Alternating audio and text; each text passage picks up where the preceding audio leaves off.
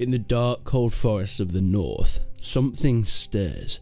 A people left untouched for centuries, a wealth seen like no other. These people roam the woods, hunting, building, trading, but most importantly, training. Training for the day when the others arrive. The Sturgian forests not only are home to the people of the same name, but also an abundance of resources and wealth, especially furs. Of course, the Sturgians are well known for their furs, and this is no secret. As the empire expanded eastwards, more and more traders came from far and wide to sell and trade such valuables. Villages became towns and towns cities. Alliances were made and enemies were vanquished to create new territory, taken from tribes that already lived there. As the people from the Nordlands came to settle, starting with just a collection of groups, the Sturgians soon became an empire to hold the north from anyone that tries to take it from them. Raganvad, the Sturgian prince, is famed for his brutality, not letting anyone stand in his way and getting whatever he wants. Taking it into his own hands if matters get bloody and doing whatever he can in his power to make them that way.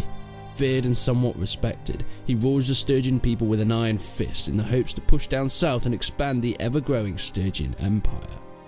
He is known for his ability to punish, but lack of knowledge in how to reward, making him a fearsome leader.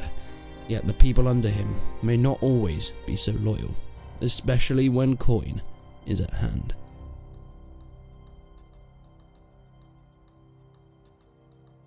Unfortunately for the Sturgians, there is very little known history about them in the game. Whilst they, yes, came from the Northlands, they aren't exactly the Viking type that many assume, mostly based on the federation of city-states known as the Kievan Rus, located in today's Russia, Belarus and Ukraine. So really they're more of a Slavic than Scandinavian peoples. But then, where did this style of armour and weaponry come from, similar to the Nords of old? Well, the famous Varangian Norse left behind a lot when visiting Russia and made their mark on their art, arms, and of course, armour. Now this is a good indicator of where the Nordic style weapons, shields and armour came from. And yes, of course, there are massive amounts of embellishment when it comes to the armour, especially using myth and legend combined with real history and a bit of fantasy to draw from as well, bringing together the Sturgian prowess to life. Now you will find the Sturgian forces are mostly made up of infantry. Whilst yes, they do have their own cavalry and archers, the foot soldiers are what give them their name across Calradia.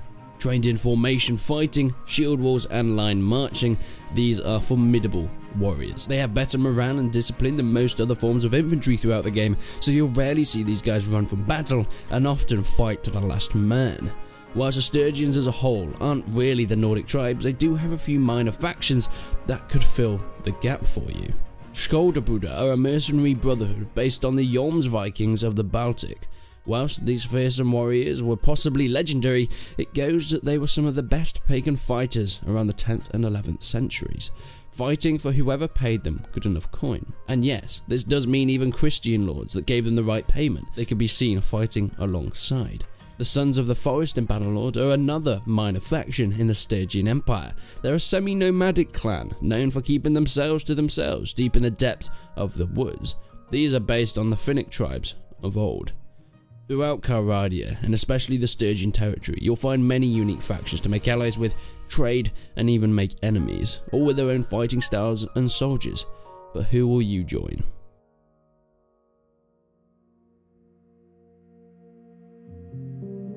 The snow is cold, and the steel is even colder. A land of waste and icy deserts. Many can survive the north, but only few can thrive.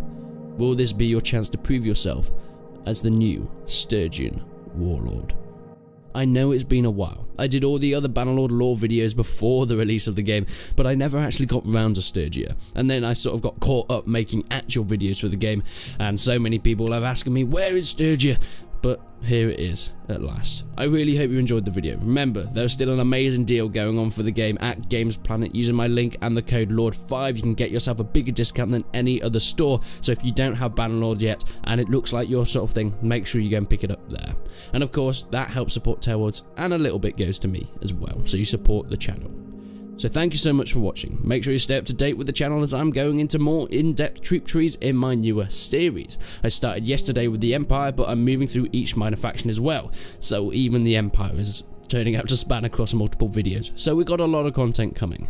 So go and check them out if you haven't already, but until then, I will see you in the next one.